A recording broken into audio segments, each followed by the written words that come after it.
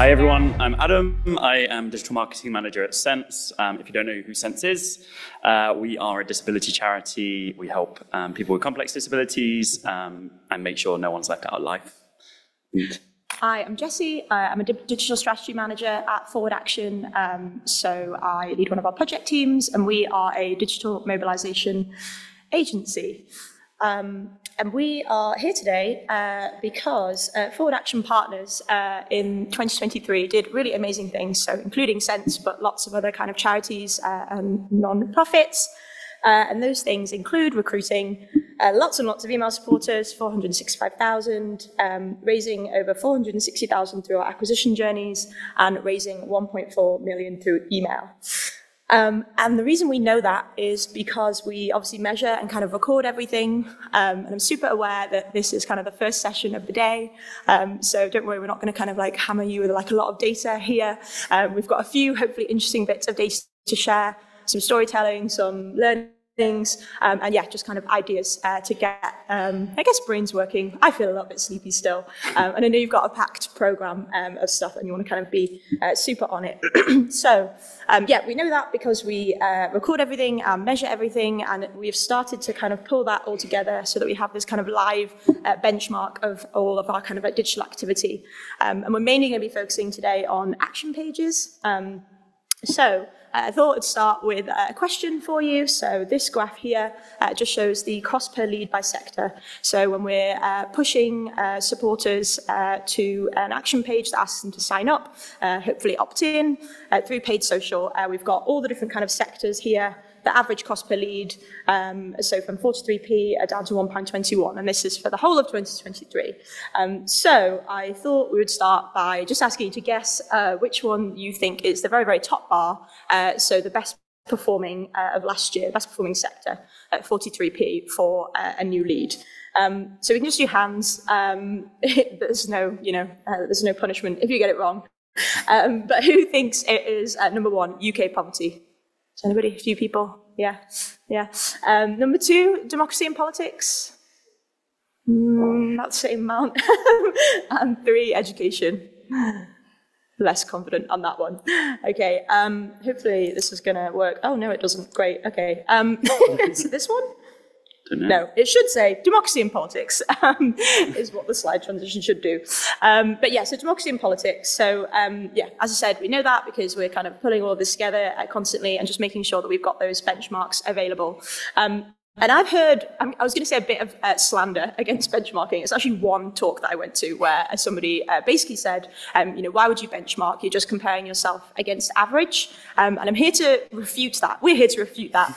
Because if you're looking at the right data, you won't be comparing yourself against average at all. If you're looking at data with a lot of kind of entries, if you're comparing against your peers in the sector, whether that's, similar kind of charities, organizations, or just generally, all you'll be doing is finding out where you're not kind of making the most of your potential. So where you're particularly kind of, when we talk about digital activity, action pages, emails, things like that, where there's a really, really easy way that you could make things work harder.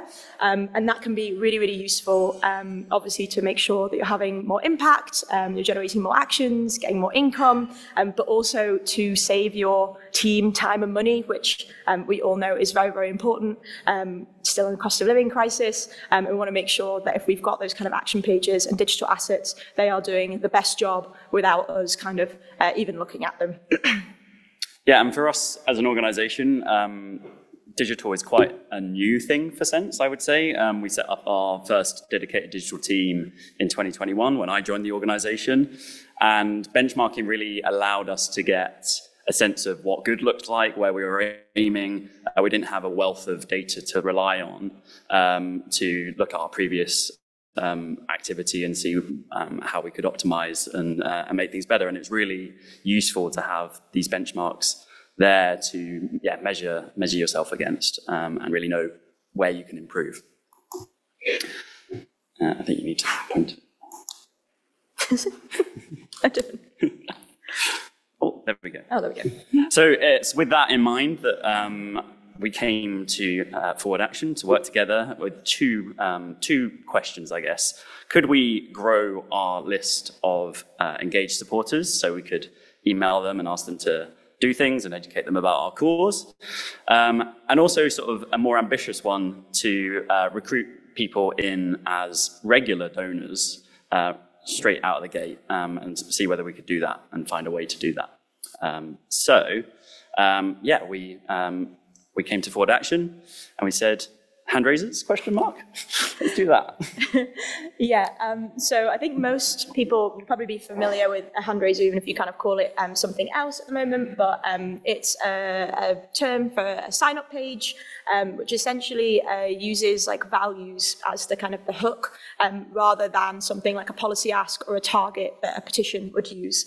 So they can be really, really useful for kind of always-on acquisition, and just basically recruiting supporters that rather than kind of being very enthusiastic about one issue that you work on, are actually just share the values of your organisation, and kind of have that sort of like emotive connection. So some of the kind of sort of key features of a hand raiser would say are that headline that, as I said, is very sort of values based, and has that kind of like emotive hook. Things like totalizer to add that sort of urgency and social proof, so that people really feel like they're joining a movement rather than just kind of saying, yeah, I think this issue should, I don't know, be debated in Parliament or something. They're kind of brought in more holistically, I guess we'd say.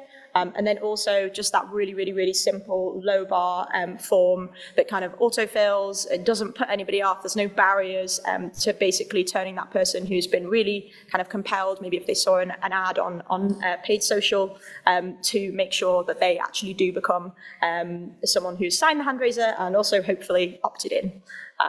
That's a few kind of features of a hand raiser.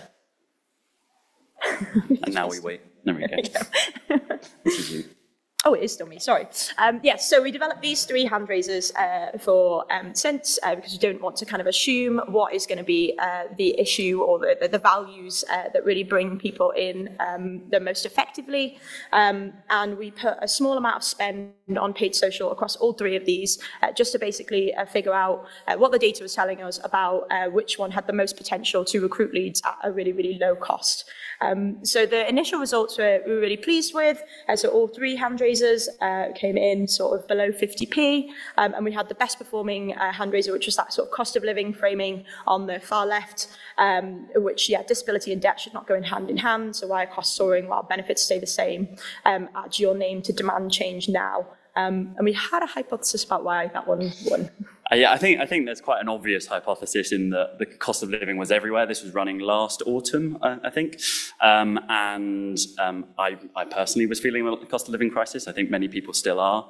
And so I think that that real salience meant that people were really inclined to want to do something, take action, align themselves with an organisation that was also taking action on that issue. It came in and we recruited, over 2 months, we recruited over 8,000 new subscribers at a cost of 99p per opt-in, which was great. It was great. We were able to, obviously we were just kind of pleased with that result generally, but also it kind of benchmarked within other kind of health sector organisations. Sense was the kind of second best performing recruitment tool that we ran, recruitment campaign that we ran in 2023. So that was great. We do know, though, that with a very kind of easy change of just the kind of the time of year and the budget weighting, that potentially that performance could have been even better. So the chart you can see here is cost per lead by month. So that's across the whole of 2023. And we've kind of started looking at this, not because there's kind of a difference in the cost per lead through like content and things like that, but actually because, especially when you're doing recruitment using paid social, which is a great tool for recruitment, finding those people who, as I said, share your values and convincing them to join your organisation, you're relying on the paid social platforms to be able to serve those ads. And what we found is that CPM, which, if you kind of don't know, is basically how expensive it is to serve an ad to somebody, really varies across the year. Some very obvious factors like Christmas and when is everybody trying to sell things to people on paid social platforms can basically make a huge difference between how expensive it is for you to recruit a lead or not. So as Adam said, this activity activity was running in kind of the autumn. We know that actually if we kind of looked at sort of spending on that same campaign over maybe sort of the next 6 months, that actually we'd want to weight the budget, very much more towards the kind of sort of March to April period, and just generally that kind of like early in the year. So we're measuring that because, it can really help get the most value, again, out of those action pages just by spending a little bit more in different months and accepting that you might have a little bit more of a kind of some spikes in when you're getting people into the organisation. So as well as, this is just temperamental, am I using wrong there? As well as looking at optimizing the paid social campaign and the landing page as well. We also wanted to optimize the post-action asks. So I think many of you will have these on your pages, but essentially on any kind of action page, we would always recommend that you have a secondary ask. You can actually have more as well. We often daisy chain them, but you should have at least one instead of that thank you.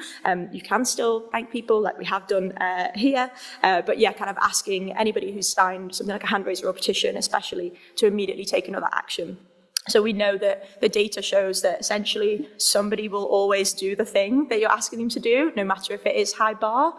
And for Sense, we started with the first secondary ask was a share ask, which you can see on the left. And then we had a regular giving ask, which, kind of some people might say, is that going to work? We can be able to convert people when they've only just kind of signed up to hear more from us. But we kind of tested having that as well. And the results of that were the number of donations was below benchmark for that. So what we did was we optimized. So the first thing you can see on the left, that underlined text there, which says, for the price of a coffee each month, we introduced this wording onto the donation ask, which really relativized that donation, made it seem like you could just replace one coffee from your day and you get that money back. We also lowered the lowest donation prompt. So we lowered it from £5 a month to £3 a month. You can see that on the right-hand side. And the other thing we did was we moved that donation ask to before the share. So it was the first ask rather than the secondary ask. If that makes sense. So those kind of small tweaks and optimizations brought the Sense donate rate, so the number of people that were signing up for that regular gift kind of immediately after signing the hand raiser, up to just below 0.5%. So Sense is the bar on the right, and then we've got another couple of organisations from the health sector again who are running similar kind of recruitment and then immediate donate ask campaigns as well. So we were pleased that with just those kind of small tweaks, as Adam said, they just kind of copy and sort of numbers on the buttons and things like that. We're able to improve that and sort of answer that question I guess you started with of actually can you get regular givers in through the door straight away. But we did want to carry on improving that. This way. Is it that way? There we go. There we go. This is me. So, so what we did was we introduced this piece of wording that's highlighted. So it says, on average, our supporters generously give £3.94. Could you match this or go even further? And what we found was that increased the click-through rate, it increased the volume of donations, and it also increased the average amount given as a monthly gift. So that was really great. Again, just a really, really small kind of copy change that really improved things. But we wouldn't want to kind of stop there. So as you said, kind of had those little optimizations which really improved that donate rate and brought it well within kind of benchmarks. But some kind of other sort of ideas of where we kind of might go next, things that have worked for other partners that we've worked with and tested this on similar pages. The one on the left there is basically asking for cash instead. So where you have that kind of regular giving ask immediately after a hand raiser or a petition, obviously a lot of people will say, no, sorry, not right now. We've, kind of for some partners looked at then having like, that's no problem, but could you give a cash gift? I think maybe there's a little bit of sort of slight guilt tripping at play there, but it does work, and it means that, kind of new leads are giving that first kind of crucial donation all within that initial action page sort of journey, basically. And then the one on the right is just, I guess sort of looking at playing into that cost of living framing. I know some people are finding like actually it's a little bit tired now, and you do need to sort of, sort of breathe new life into it if you want to make a really compelling case for a donation. But this one is just looking at whether you can ask people to double their donation or increase their donation, maybe with an upsell, basically on behalf of someone who's priced out by the cost of living crisis. So sort of being very direct and saying, yeah, people aren't able to donate because of the cost of living crisis. If you're someone that can, could you give a bit more? And yeah, that has been an interesting test and worked for some partners on similar action pages. So, what would we like you to take away from this? I think firstly, obviously benchmark. It is just a really, really great way to measure your performance. As I said, if you're looking at good quality data, and if you've got particularly pages that you send a lot of traffic to, like donation pages or recruitment pages, you just want to make sure that those pages are working as hard as possible. So you can come to Forward Action. You can use resources like the M&R benchmarks, which I'm sure lots of people kind of use and find very useful. But yeah, just making sure that you're measuring your impact and performance. Yeah, and for us as an organisation, this is something that, as I said, when we first started, it was really useful to have some benchmarks to ground ourselves in. But we do this at the start of every sort of major project now, as we look at looking to see if we can find any benchmarks so we know where we're aiming. And I guess it can sometimes be hard to find that data. And what I would say is that it is possible just to reach out to contacts that you know at other organizations. I would personally be happy to share sort of some sort of broad results if there's some similar activity. I just recommend doing it at the start of every project. All working together. All working together. We're all nice people. Yeah, definitely. The second thing hopefully you take away is just the importance of those secondary actions. So, you might have kind of page templates that sort of allow that immediately. I know a lot of the time the default is that share.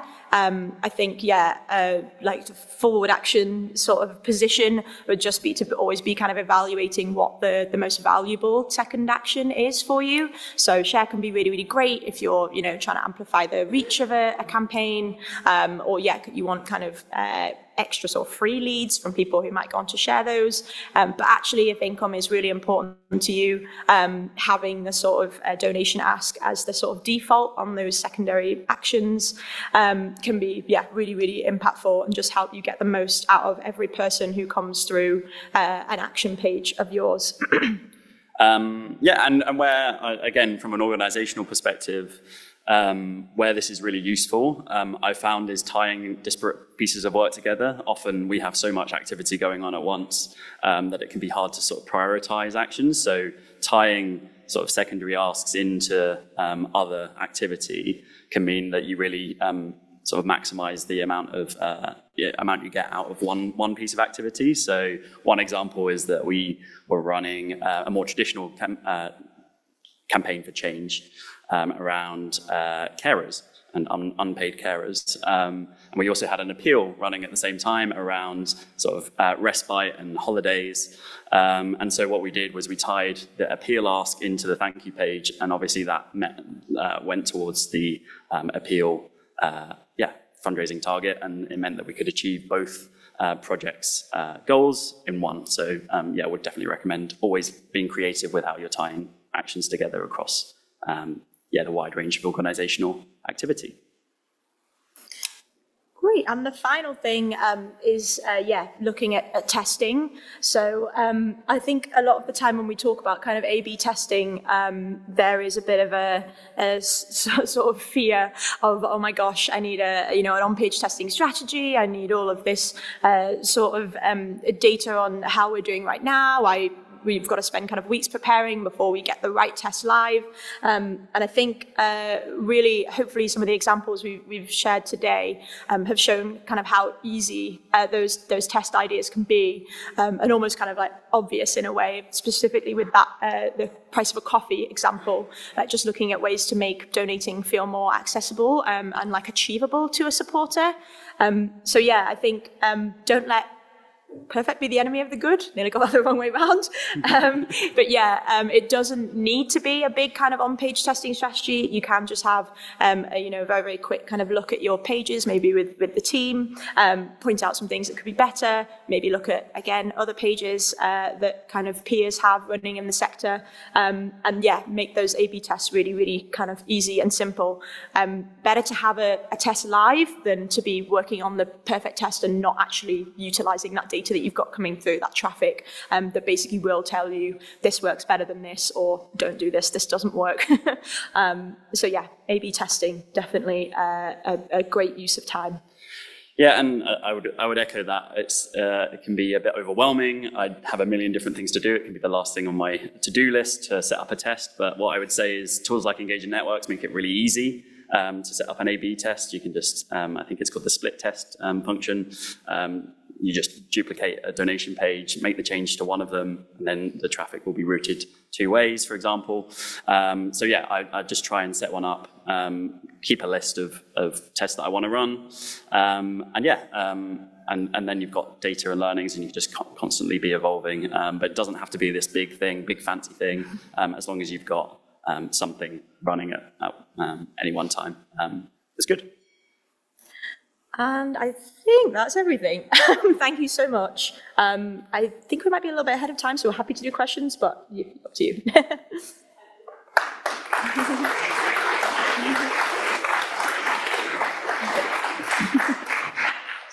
I'm just going to, and yeah, there's a few questions. Just a reminder that everyone can use Slido to ask any questions that you might have for the presenters. So the first question is, how did you track the data in Engaging Networks? Did you use tracking links, origin source, or? We used a UTM. So yeah, when basically it writes into the Engaging Networks spreadsheets, and yeah, and then we sort of looked to that data. So we could, I think we also had some Google Analytics tracking in as well. So we could match up the first party data with the Google Analytics data and see how well we were tracking it. And the next question is, over what time period and number of submissions did you test post-action asks? Do you have that? The whole project was a pilot project, and it lasted about 3 months. And we were testing all the way through, I think. Yeah. I can just add to that. Yeah, just to add to that on like timing, I think that's definitely sometimes like a barrier that we find with testing, is it's obviously you need to look at the amount of traffic you'll have running through the page during the time period. On some pages, if you don't have a huge amount of kind of traffic going to them, it's actually not a great idea to spend the time putting an A/B test on that page because you won't get statistical significance. So yeah, I think that's a really good point just on timings. Is it was kind of a 3-month pilot, but we knew that we would be pushing traffic to the pages in that time, so we'd be able to get the data that we need. So yeah, I don't mean you have to do kind of complicated calculations on that, but just is it a page that gets a good amount of traffic to it is a good kind of thing to check. All right, and I think we have time for one more question. Why did you focus on recurring donor asks in such an early stage of the campaign as opposed to one-off asks after someone signing up to a hand raiser? Yeah, you might think that's weird. For us, as an organization, our pool of regular donors, this is a really boring organizational answer, sorry. Yeah, our pool of regular donors was getting a bit static, so we decided to sort of kill 2 internal political birds with 1 stone, and tested. We would definitely try one-off donations next time, and see if we can upgrade those. So yeah, not a perfect scenario, but yeah, it was worth a try, and and we saw that it could work. I think we do see that it does work as well for a lot of people, especially if you're looking at if you're trying to recruit on paid social, if you have a regular giving ask, what you'll usually find is that you have a much better chance of making a return on your ad spend, which is something that we look at often. So yeah, obviously there's like the organizational reasons for, you know, why you might want to prioritize regular givers. But yeah, we often find that actually if you're recruiting regular givers along with your acquisition activity, obviously depending on how long you can keep them on your books, actually you'll be able to make that kind of acquisition spend back much easily. And it makes your kind of resource spent building the pages and doing all of that setup a little bit more worthwhile as well. So yeah, I think there's kind of like a general like investment point there that again, you can look at the data that way and be like, no, this kind of works out and we're sort of making our money back essentially. Cool. Great. Thanks everyone.